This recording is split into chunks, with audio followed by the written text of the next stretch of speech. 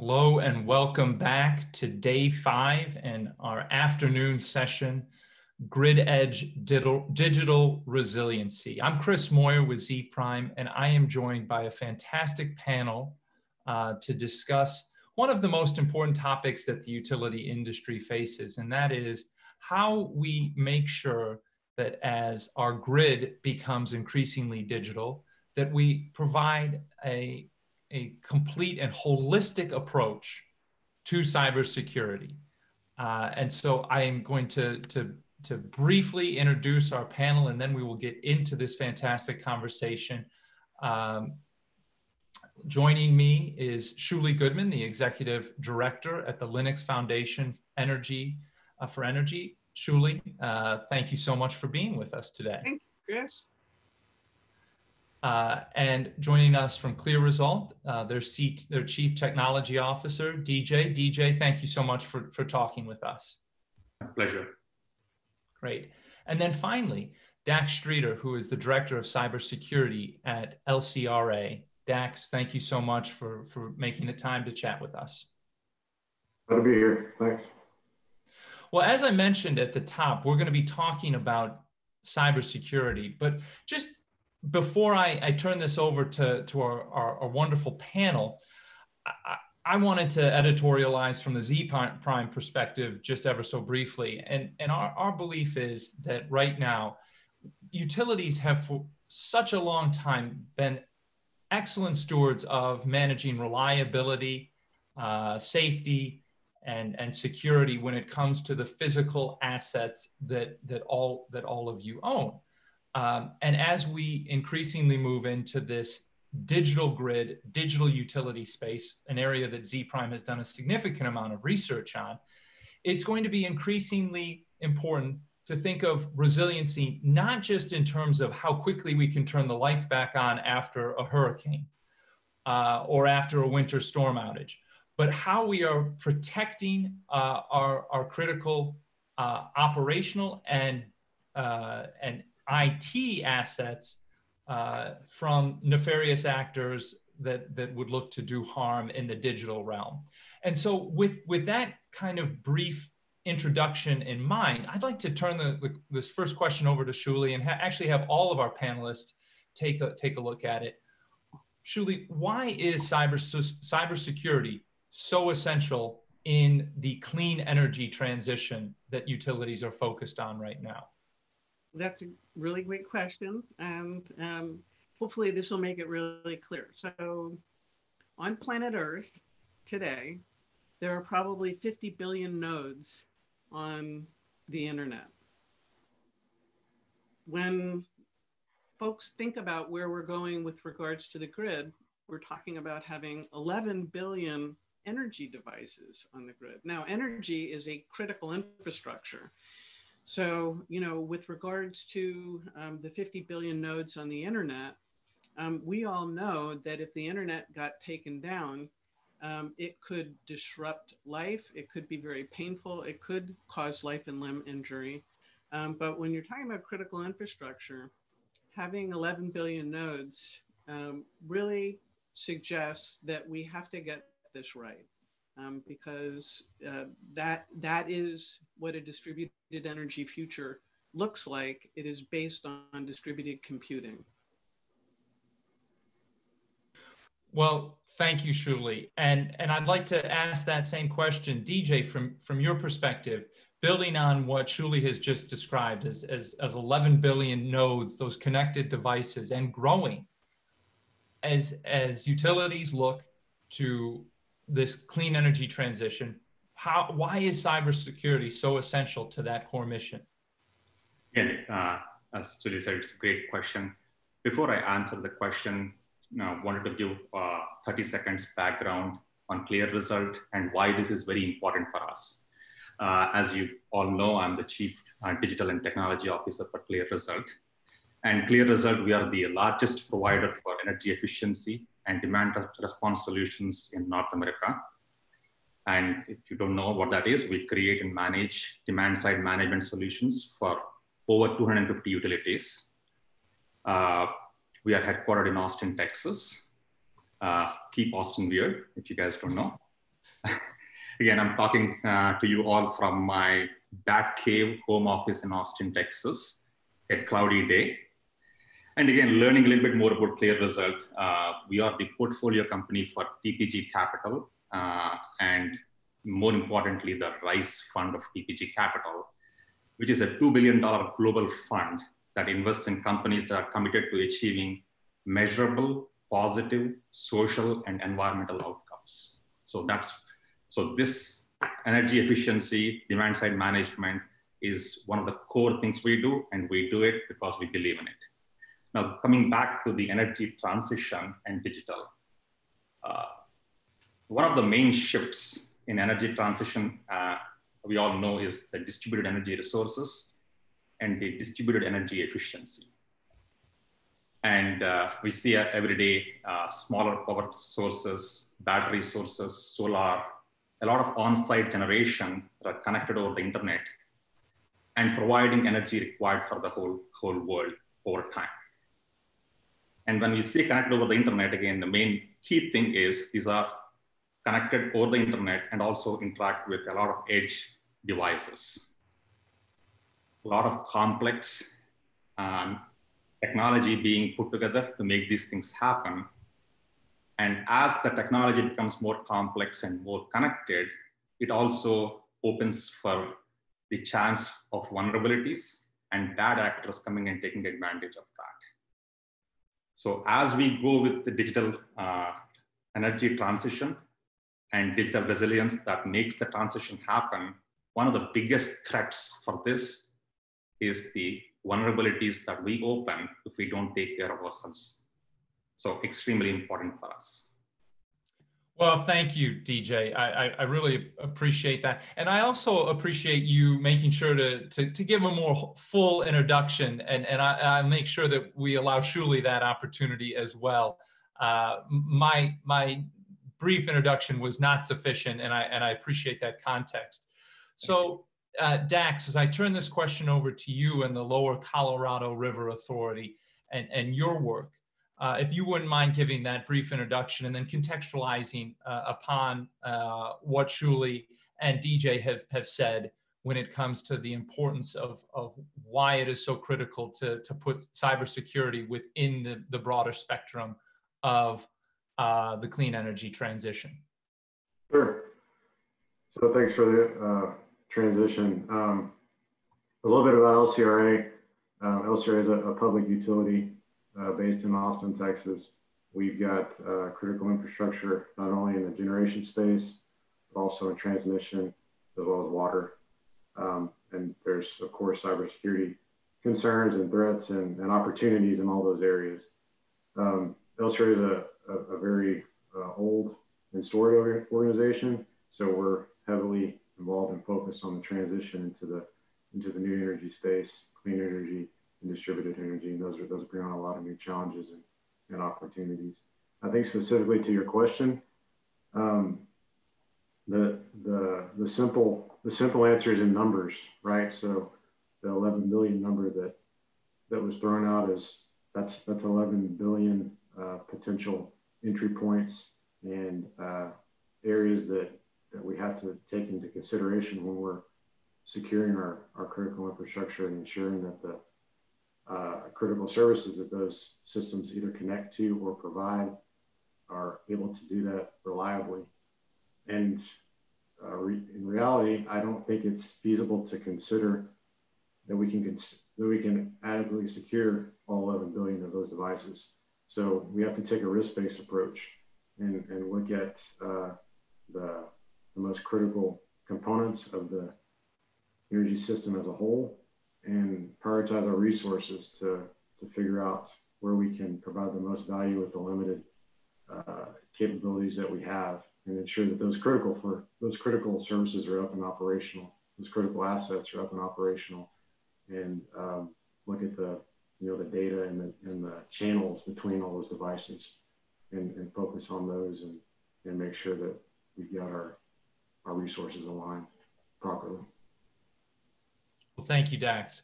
And before we move on to the next question and dive deeper into resource alignment and specific elements of cybersecurity, I do want to turn it over to my friend Shuli. And if you wouldn't, yeah, if you wouldn't mind giving us a little bit of a background on Linux. I was being efficient. It was like, yes. Okay, you want me to answer the question? So you were great, yes. The LF in LF Energy stands for Linux Foundation Energy. And so LF Energy sits in an ecosystem of 400 of the most important projects, open source projects on the planet. They're industrial strength. It's what the internet runs on. It's what telecommunications runs on. It's what the computer on wheels runs on. It's what the financial services run on. And my prediction is that energy will run on it as well, because going into the future, you know, the transition from kind of monolithic applications into microservice type applications is going to drive a revolution in the digitalization of energy. So, you know, I think that you can go to the website, you can see what we're doing. And, you know, the other thing that I would just sort of throw in this that kind of builds on Dak's comment, I actually think we have to ensure the cybersecurity of every device that is an energy device that is going to be networked together. And, you know, one of the projects that I'm working on standing up right now with some of the largest computer and security folks on the planet is something called the Digital Bill of Materials. And I think the implications, because it's a distributed ledger technology, it's a DLT, it is this assumption that in order to facilitate how we imagine the grid is going to work, we have to be able to provide that grid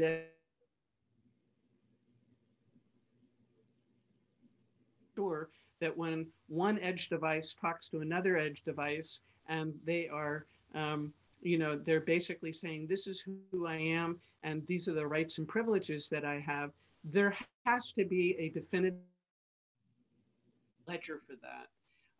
And so we see a big movement towards a DLT with regards to an inventory of everything, because one of the problems that we're seeing, and I think that the US government is responding to, is that there are extraneous devices that are ending up in our big electronics.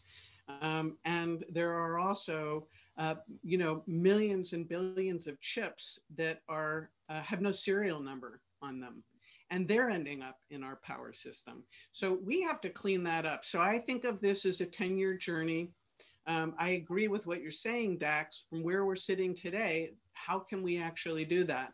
And so there are multiple steps, and some of them are processes, and some of them are technologies, and some of them are planting the seeds for a massively distributed grid, which I think will require some new investments in the hardware space to ensure that a device is what the device says it is, so that we can have that sort of flexibility. So Linux Foundation, LF Energy, go to the website. All right, thank you. As you all have done such a really wonderful job explaining the why this is such a critical issue. I'd like to turn now to some of the challenges and the threats that we face when it comes to cybersecurity. And DJ, could you, from your perspective on that customer-facing demand response side, energy efficiency side, could you delineate some of those biggest threats that you see in the utility and energy systems?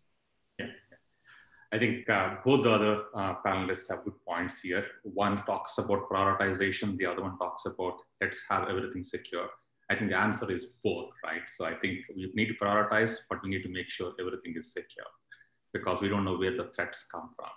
So going back to the demand side response, if you look at what utilities are doing and the solutions we are providing to the utilities, we are trying to make individual consumers have the ability to make choices for energy efficiency. And if you want them to make the choices and you want them to have the control, you push the compute or the decision making down the edge to the lowest or the end point as much as possible. As you do that, there are a lot of more endpoints which are intelligent, like your thermostats, your air conditioners, your dishwashers, that are more intelligent and actually collect data and provide data back to the utilities and help advise the consumer to make the choices for energy efficiency. Now you see this connected world where previously the only thing the energy or utility company knew about you was your meter reading and whether you paid your money or not. Now they know more about you. They know more about what your house temperature is, when you're coming to the house, when you're leaving the house, when you want to turn on your dishwasher, how many times you do grocery, so many things. Or when you turn on your lights, because even a lighting is intelligent lighting now, right? So then all these devices, which previously were thought about as devices which need not be secure or not important to be secure, are now actually connected to the grid, connected to the network. So a vulnerability at the lowest point of the lowest common denominator exposes the vulnerability of the whole grid. So how do you make that happen? How do you now get these devices to be more secure, connect and talk more efficiently to the network? It's very important. And that's the reason cybersecurity, digital resilience is a huge topic now in the industry.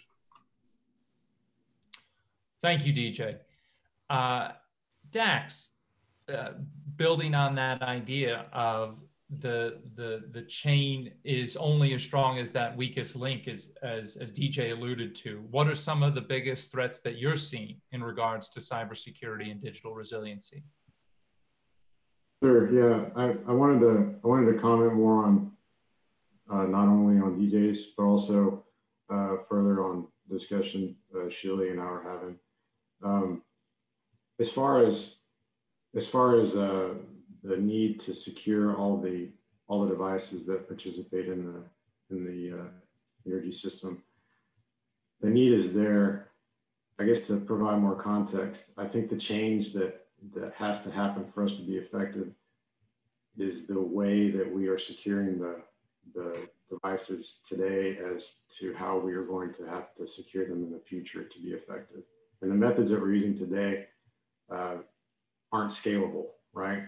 The methods that we have today in place for a lot of our systems provide robust amounts of information on the state of the system.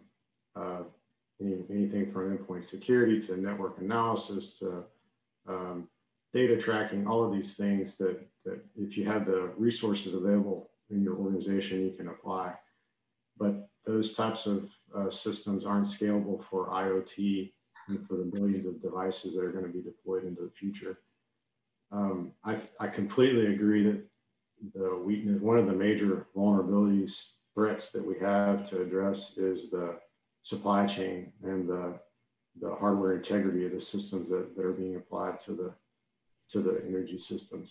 And a concept of a bill of materials and a way to backtrack and have accountability and traceability for all those systems is paramount. And that's one key method that we'll have to put in place to effectively secure devices in the future that we don't have today. And that'll be kind of a paramount shift, right? And what we currently have today is some level of trust that if we buy from certain vendors, that equipment has been vetted and secured. And then we focus on monitoring status and ensuring the steady state of that equipment once it goes into operation. And that's going to have to change. We're going to have to figure out a way to ensure that the equipment, whatever it is, hardware or software, once it's applied, that it's secure. And then at that point, we're not going to have a lot of ability to make changes to that equipment once it's in the system because of the sheer magnitude of the distribution of it. So I think that's a threat that we're going to have to manage going forward. And then maybe a more macro statement around how you can perspective on how you can look at that is today the current energy grid is it's a mix. We got the we've got the old line, steady state, reliable fossil fuel systems that have been in place for decades. We've relied heavily on isolation and heavy segmentation to protect those. And that merging of that legacy technology with analysis, monitoring, engineering capabilities from our enterprise technology systems is opening up those vulnerabilities of the IT systems to the OT systems. That's a challenge that we've been fighting for the last 5 to 10 years. It's being exponentially compounded now as we move into the clean energy, distributed energy space, because now we have the same technology centric vulnerabilities that are being exposed between the convergence of the business technology and the OT space being converged again and exponentially grown by the proliferation of the smart meters, IoT devices, and other types of energy storage and generation systems. So that's a challenge that we're going to have to face, and we've got some ideas on that are how we can address them that are being implied today, and then there's some others that we're going to have to collaborate on to develop in the future. That's a great point, and we will come back to that as we look to the future. Shuli, as we continue to identify some of those critical cybersecurity threats, is there anything that you would add to what Dax and DJ have already laid out? Yeah, I'm writing down because it's a great conversation. So I think that to some extent that the conversation really is predicated on what you believe the mental model of the grid of the future is. And that, that we are constantly in a conversation to build agreement about that mental model. And DJ is off in one world, kind of has one view, and Dax has another view, and then, the Linux Foundation has another view. And so that's why these forums are so really important, because I think that we can really begin to build a conversation about something. So my first premise about the conversation about cybersecurity is that that part of the epic revolution that's happening in energy is that we are transitioning to software-defined infrastructure. And that software-defined infrastructure, like, what happened with the internet, what's happened with telecommunications, what's happening with automobiles, that those things actually require a new way of thinking about software. So the next thing then becomes, if in fact I believe we're building software-defined infrastructure, so I'll just take you along my little logic journey. The next thing then becomes, we really have to have a conversation about how software is created and composed. And in the past, historically, I was on another panel this morning, and it was so clear that the energy folks really, I'm not saying this is everyone, but there is an unequal understanding about how modern software is composed. And so there is a belief that there is proprietary and then there's open source, not that in any proprietary stack, you might have anywhere from 20 to 80% of that stack is open source. So the problem with black boxes and how software is created and composed is the difficulty that a utility has or an end user has in knowing what is inside and whether that software is being updated properly. So part of what happens when you have open source as the ecosystem around which that software-defined infrastructure is built, part of what's important about that is the visibility that the developers have into the software, and that you cannot have somebody come in and just drop code into it. And you have a crew of people, anywhere from 5 to 10 to thousands of people who are contributing to ensuring that vulnerabilities are being identified and updated, and that those updates are being pushed out. Unfortunately, I've had too many conversations with utilities that describe how you know, they're using like Netscape 5 or something you know, they're using some really old or Internet Explorer, like, you know, ages ago, because if they were to actually update parts of their system, everything would break. So part of this transition around software-defined infrastructure is moving to a cloud native approach to building software, so that that software is composable and that you don't have a threat because there is one piece that hasn't been updated for 10 years. So I think that's one part of the problem. The other part, which I think, you know, is an interesting conversation, and Dax, I would be really open to, you know, pursuing it, is, you know, are we, so in the past, you know, a utility would buy a piece of hardware and with the assumption that it would last for 20 to 30 to 40 to 50 years. And that there was a kind of rigidity in terms of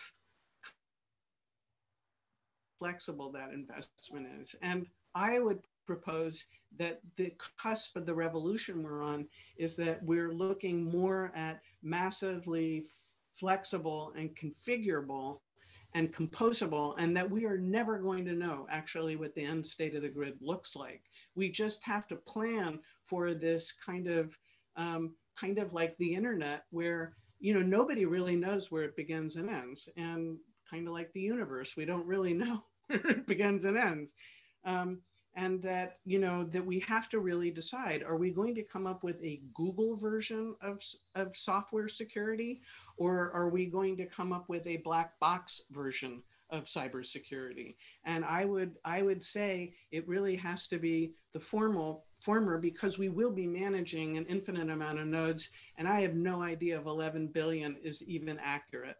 It could be way more than that if you start to add in automobiles and other kinds of batteries and the stuff that DJ is managing, which is behind the meter. And I believe that increasingly those devices are going to become, you know, arbitraged as part of how we compose the grid.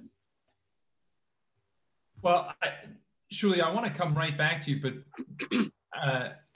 DJ, I think that might be a good opportunity for you to actually come into the conversation, and we're going off script here, folks. But as we talk about arbitrage, okay.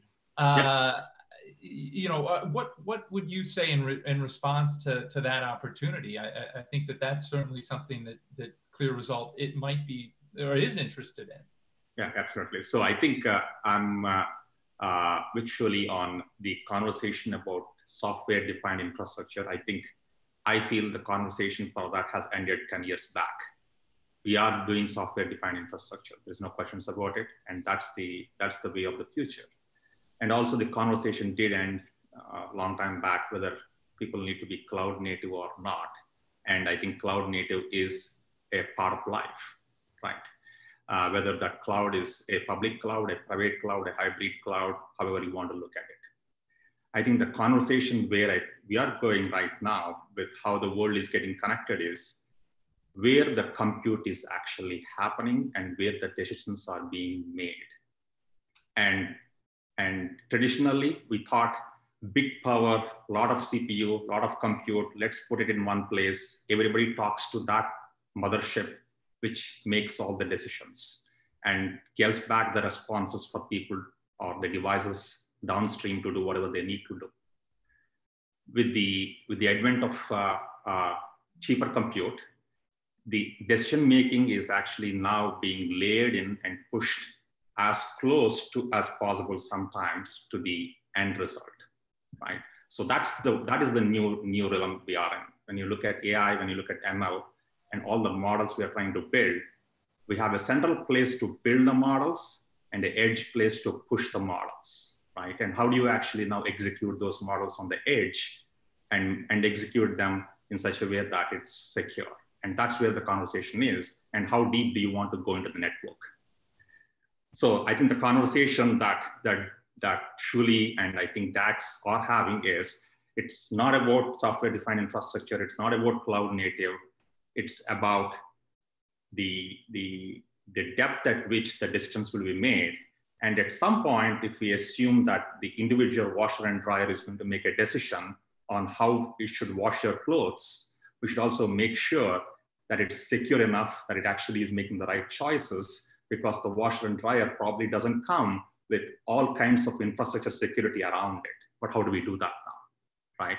Or if you want to, a power plant, a motor in a power plant, which can be connected to the internet to make its own choice to shut down water when a nuclear power plant is in a bad state. Do we have enough infrastructure to say that that motor can make the right choice and nobody else can hack into that motor and make it behave differently? I think that's where the conversation is right now. Hopefully that made sense. It makes perfect sense, DJ, and thank you for contextualizing that and responding to Shuli's point. I mean, obviously that nightmare scenario of a 95-degree day in California, and an nefarious actor turning on 15 million washing machines at the same time as you know, turning everybody's thermostat down 5 degrees, that's going to have catastrophic impact on the grid. And that is hopefully hyperbolic from my perspective. And I'm going to, you know, step back and let the true cybersecurity experts re-engage in this conversation. But Shuli, as we've talked about, as you've talked about, these 11 billion devices as it stands right now, roughly, and a growing number of electric vehicles and distributed energy resources and all of these behind the meter devices. You know, how do we manage the scale of securing so many different devices? So I think it's really at many different levels. But, you know, one of the things you said, DJ, was actually was an assumption that I would push back on a little bit, which is that that the devices that we actually plug in 2 years, 5 years, or 10 years will not have that kind of IoT capacity to arbitrage. And, you know, for me, why I put LF Energy, like I went to the Linux Foundation and said, I want to do this because all of the components of the grid of the future exist there. So if you go to the Bosch's and the Fujitsu's and the Mitsubishi's and the Hitachis and the Samsungs and the LGs, they're all at the Linux Foundation.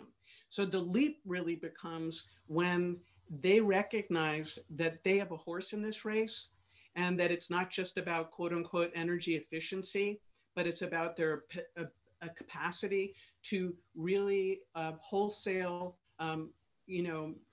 participate in what I think are the real currency markets, you know, and so there's that. And I figure, look, if they're all using some part of the Linux kernel or embedded Linux in their systems, which they all are, then the next part is that we jump into those working groups and we begin to actually direct the kinds of drivers that are coming out for this equipment so that it actually enables that. So that's futuristic. I get it. It's not tomorrow. But I would want you to hold the possibility that that will exist one day. And that it's a kind of a no-brainer once we actually really begin to get our momentum. Gosh, Chris, I totally lost the question, which are what are some of the biggest threats to cybersecurity and digital resilience? Well, and really, as you've touched on that sort of, and I appreciate that response, but sort of, how do we manage this scale? And I don't think you've lost the thread at all, Shuli. Okay, so from a scaling perspective, so this is, you know, my background was in enterprise information management, and then I went and I got a PhD, which is, you know, not necessarily intuitive.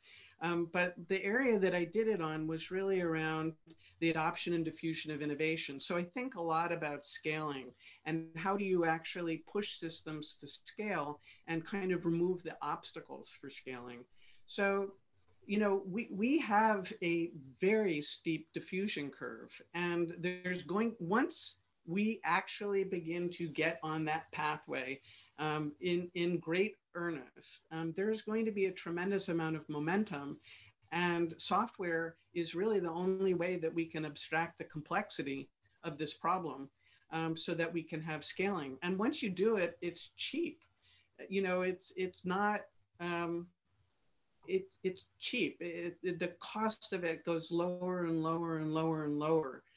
And so I think that, you know, that's how I think it's going to work, and that that the key will be, and is the governance, which is the governance of the software and the kind of features. And you know, at the Linux Foundation, we go by this scratch your own itch, which is nobody goes out and says, you need to work on this and you need to work on this. You have a code base and people begin building out the features and functionality that they need to use, with this notion of 80% open source and 20% proprietary.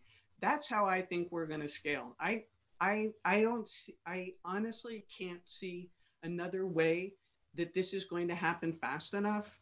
That we're going, you know, proprietary has gotten us to this point where we have a good proof of concept, but now we need to go the next distance. And if you don't believe that this is going to happen, then think about all those internet companies that don't exist anymore, because they held on way too long to a proprietary model.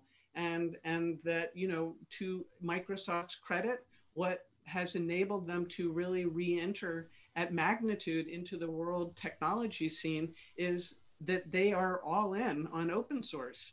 And the same thing with IBM. So, you know, it's really, there has to be a pull from the utility side, that says this is the direction we're going in. And so I think a lot of what I do right now is education and recognizing we've got this window. And, you know, if this is what 1% at 1 degree looks like, I really don't want to go to 2 degrees, because I will absolutely unequivocally be a climate refugee.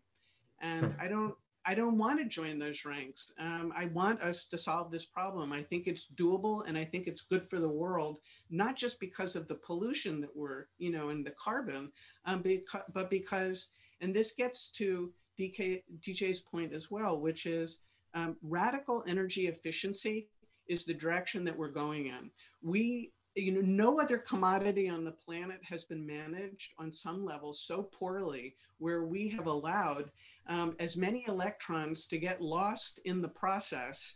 And we need to like really change the paradigm where radical energy efficiency and that every electron is being used as absolutely efficiently as possible.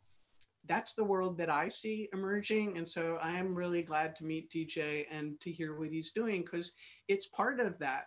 That and create local, consume local. That's the other way that actually, you know, and to begin thinking about our relationship to DC and not just AC, you know, because I think DC is more efficient probably. Well, Shuli, thank you for that. Truly, I think it was a tough question. And talking about scale, you have to go to a lot of different places.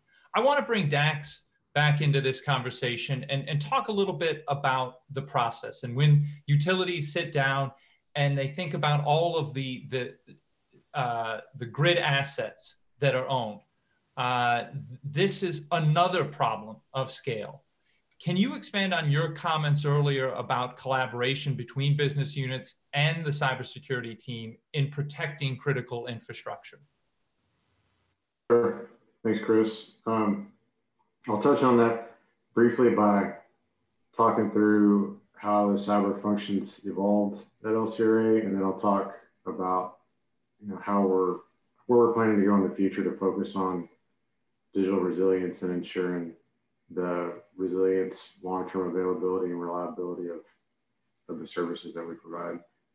So as cybersecurity evolved at LCRA, we identified early on that it was cyber is becoming a major risk to our line of business. So we gathered up all the resources at the company that were providing cyber type services that were dispersed throughout the organization, put them in an independent team, and created a chief information security officer. And that gave us the visibility with leadership that cybersecurity needed to address the risk that we were facing. As that was a great move organizationally. It addressed any issues for conflicts of interest that would potentially occur if cyber resided in another department, and it gave cybersecurity a way to influence the business and provide services that the lines of business needed. We then included risk as a function that cybersecurity could feed information into. So we merged our enterprise risk group with cybersecurity and created a chief security and risk officer position that led both groups. We also combined our physical security team within that organization and converged physical and cyber focuses, as well as information sharing on threats that we had seen. So that bolstered up our ability to identify and protect both on the physical side and the cyber side our critical assets, and then feed into the enterprise risk team, which in turn informed our leaders to make risk-based decisions. And then as of late, we brought in the employee safety team. We made a larger group, which we call Resilience. And that group now is comprised of cybersecurity, physical security, and employee safety. And that new organizational shift has really aligned us for where we're going in the future. Anyone that's worked at a utility understands the paramount focus on safety and the constant drive to instill a strong safety culture within the organization. That empowers employees to walk into any scenario, identify any potential safety issues, address them, and if they can't be addressed, to stop work, and with an entire focus on protecting the safety of everybody involved. And we want to instill that same concept from a cybersecurity perspective to establish what we call a cyber culture, right? And we believe that that's necessary because as the threats to not only our assets, but our customers' assets, services, and the unidentified vulnerabilities that may arise day to day, working with new vendors, everyone that's involved has to, not just the cybersecurity team, but everyone that's involved has to have a perspective that there may be cyber issues that they can address, identify, and then mitigate. And in order to do that, you have to have that mindset established in your day-to-day operations. And we believe that we're going to have to focus on that going forward from a all across the board employee perspective to bolster up our resilience. And on the risk side, we're focused on collaboration. The idea of cybersecurity, doing assessments, identifying risks, and providing that information to our customers, our vendors, our lines of business, and then checking back in for possible mitigation status is not effective. The way that we have to effectively identify risks and mitigate them is to work together, understand specifically the technology that our different lines of business are utilizing, that our vendors are utilizing and proposing, and collaborate with all resources involved to effectively identify risks, and then most importantly, figure out collaborative solutions to minimize them. You'll never remove them, but how we can minimize them and mitigate them to the level needed to maintain resilience and long-term availability of our services. Keep the lights on. Well, keeping the lights on is ingrained, and safety is ingrained in utility culture. And I'm so glad that you also mentioned that idea of the culture of cybersecurity too, because it's only when there is that cultural awareness that it can expand beyond folks like yourselves that eat, sleep, breathe this type of important cybersecurity work, that it can become fully ingrained in the business. Time has just flown by. And so I do want to thank all of our panelists, but I want to give DJ the last word on this. And we do have a question in from the audience that I think you will be able to particularly speak to. And you can wrap it in this idea of, as we look at, does read-only access from behind-the-meter devices ensure enough separation from critical energy delivery systems while also providing revenue-grade data that is accurate for transactive energy platforms or pay-to-play performance programs? The questioner is asking about home area networks on AMI metering. That thus far, his premise is that, and I think we agree at Z-Prime that they have been underutilized, and then tie that into overall opportunities for cybersecurity and customer engagement. It's a lot, but I'm sure you're up to the challenge. Yeah. So I think the concept that if we restrict the permissions and privileges, right? You say that you might only have a read-only access, or sometimes a read-write access based upon what the device needs to do or wants to do, or what the device is capable of doing. I think that's a great way of mitigating some of the risks, right? So absolutely. But at the same time, one of the things I always tell people about security, right? So you can make your house really, really secure. Close all the doors, never open them, and it'll be really secure, right? At the same time, it becomes also extremely unusable, right? So how do you balance this usability and actually innovate and take advantage of all these things? At the same time, how do you make sure they are secure, right? So that is the line we need to walk. We can quickly kill innovation by a lot of locks on the door, right? So there is a fine walk there. At the same time, if you look at cybersecurity, and sometimes it's a black box for a lot of people, and because we as a community have done a poor job of educating people on cybersecurity. We do a great job of educating people on safety. Energy companies spend a lot of time in safety resources and educating the community on safety. But are we doing a really good job of educating the end users on cybersecurity? Are we giving them use cases? Are we teaching them how to use their devices? Are we spending enough training to train them to make sure that they can be secure, right? At the end of the day, again, as Shirley was talking about, if you engage the community, right, and make them look at things together, you solve the problems, you make it more secure. We are doing it at a software level, but we're not really doing it at the cybersecurity practice level. So how do you move this to the practice level to involve not just the developers and the geeks, but the community as a whole, and make the whole environment secure? I think that's the biggest challenge we have. Well, DJ, thank you for putting a bow on this fantastic conversation. Obviously, as I said, there are so many different avenues and pathways that we can explore.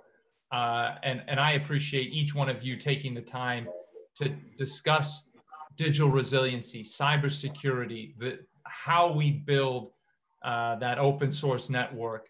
Shuli, thank you so much for your comments today. Thank you, Chris. Thank you all. It's been a pleasure doing this with you. These are important conversations. So thanks for Z-Prime. Thank you. Okay. Dax, thank you so much for sharing your perspective at LCRA. Absolutely. Enjoy the conversation. Thank you, Chris. My pleasure. And DJ, really appreciate your comments and the clear result perspective on how we make sure that we're really focused on the customer as well.